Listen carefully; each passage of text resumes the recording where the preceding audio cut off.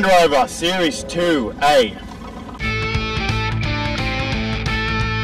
I love this guy.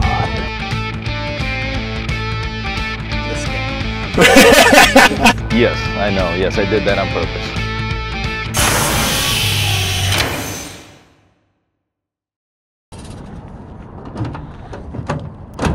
So today's episode of Restoration Passion, we're going to show you a little bit of depth on Land Rover Series 2A. This vehicle is pretty cool for us here at Battlefield, and it's something that we put together because we needed just a get-around vehicle for around the yard, and often deliveries and things come in and we have something cool and iconic to help us move things. It's a real historic vehicle, so yeah, stay tuned. This configuration here is from Rhodesia.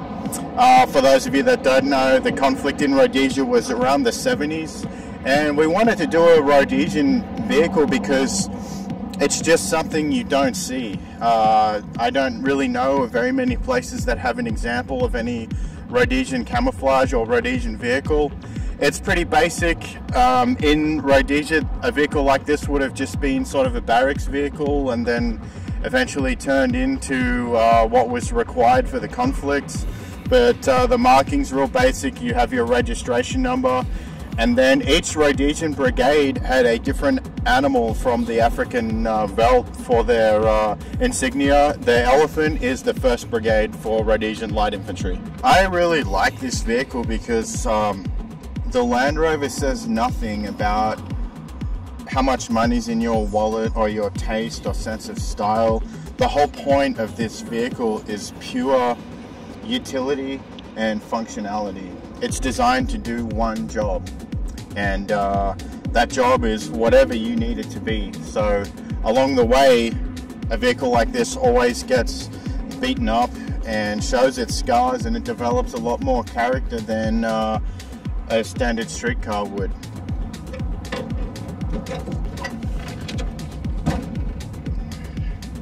So another thing about Land Rover was too, it was born out of necessity, and unlike a lot of other vehicles that are developed, they have time to focus on areas. This vehicle was made, initially it was only supposed to be a stopgap vehicle for essentially war-torn Britain, and they're in a place immediately after World War II where the country is still rebuilding, and the Land Rover came about as again just something to get out there to the people and be utilized for cleanup and basically to get the country back on its feet, and this was going to be one of the workhorses that did that.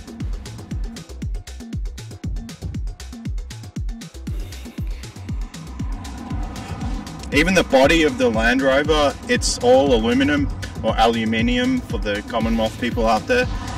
It was all surplus material left over from the war effort. So they had so much aluminum around for the building of aircrafts, and we're in a place now where that's no longer a demand. So they had so much surplus material that went into the production of this vehicle. Even the original Series 1, that green color you see as the base coat from the vehicle off the line, that's all paint left over from war surplus, which they would have used on fighter planes and bombers. So the beauty of the Land Rover in its simplicity is that it's so easy to modify to the individual's needs and how they need it. And even here at Battlefield, this vehicle was sitting for a long time in a pretty sad state, and we just took it, and there was no need to shop around for all the original parts. It was never going to be a collector's item, so to speak. It's a utility vehicle.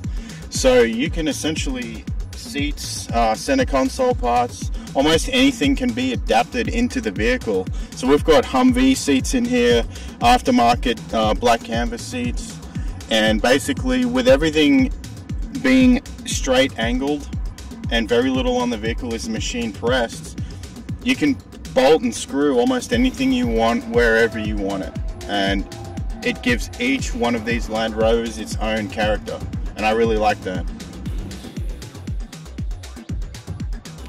So it's been said by a lot of car designers and also in a lot of other online Land Rover reviews out there that No car should ever have a straight line by design, and the beauty of the Land Rover is exactly that.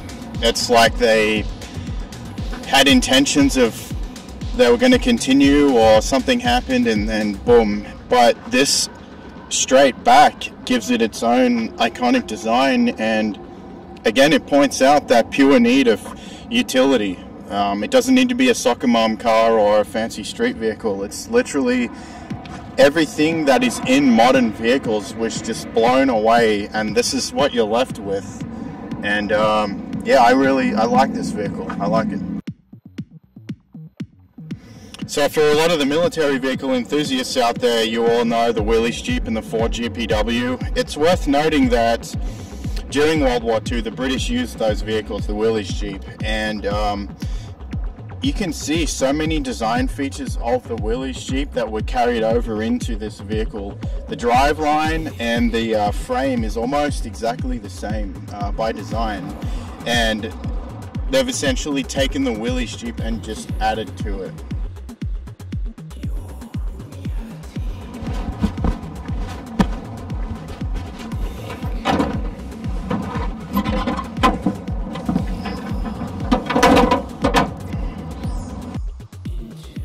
What we're looking at here is a 2.25 liter inline 4-cylinder that they ended up producing en masse. So this one here is producing 62 whopping horsepower at over 4,000 RPMs and about 105 foot-pounds of torque at around 3,000 RPMs.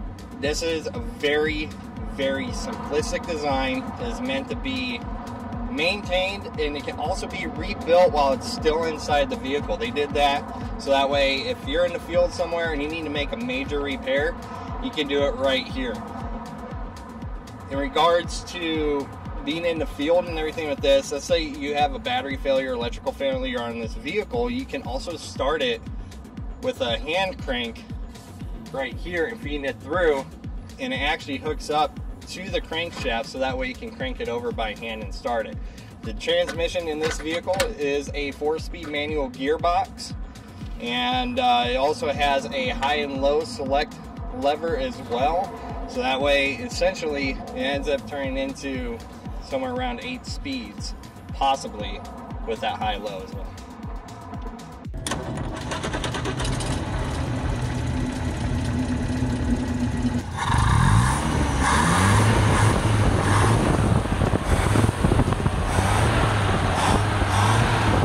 So one of the benefits of this vehicle here, a Series 2A, and all these older Land Rovers, it's just like any other older vehicle that you see anywhere around the world.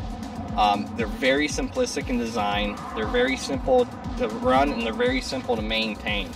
When it comes to actually restoring something like this, you gotta realize these were produced en masse. So if you come across a time where you need a part, typically you can find it anywhere in the world, whether you're in Australia, Africa, Europe, or even here in the US. You'll be able to find the parts to accurately restore one of these. You get stuck somewhere, you can go down to the parts store and just get a random part for another vehicle, like an ignition coil or something like that, throw it right in, and it'll actually end up working as well. So definitely love that about these, how simple they are. Highly recommend it. So as Scott just mentioned, this vehicle has been seen and used all over the world, and its flexibility to have almost anything done to it by the end user is one of its biggest strengths. So this thing has seen combat all over the world and been adapted to many different combat applications, and militaries all over the world have selected this vehicle as their essentially their general purpose vehicle. Then you see this thing throughout the mining industry all around Australia, in Africa, Asia. You'll see this vehicle as a safari vehicle, and safari vehicles have their own set of unique modifications that have to be done. And it is said that the Land Rover of this era is the golden age of Land Rover, and I really like that. I think that's something special. The very basic necessities it will meet, and that is it. You won't get anything else out of it, and quite frankly, you don't really need anything else out of it. That's not what this vehicle was built for. Since I've known a lot of Russian vehicles for obvious reasons, this part right here is dear to my heart. Right here, the crank start. I love that. And actually, it is a great feature because, you know, if your battery is out or, you know, you're in any kind of trouble and the engine won't start, this is your last resort. This is one more option, and that one usually works. So yeah, basically it's like a rod, kind of like a twisted rod, and right here goes in, right, connects right to the part of the crankshaft, basically, of the engine, and you turn it by hand. And love it.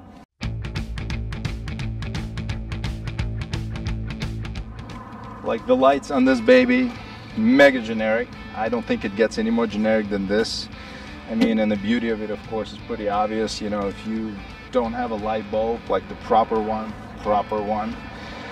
you can probably climb on the electrical pole, get the light bulb out and put it in here, and it'll still work. So that's, again, that's the beauty of it. This vehicle is the closest to everything. You can build it out of just about anything. My favorite part about this Land Rover is the heavy hitters team has a morning ritual of going to Battlefield Brew and getting coffee. And coffee's that thing that just bump starts someone's day, and every day is going to be different around here, but we always get coffee. And this little baby here, it's part and parcel with our coffee routine.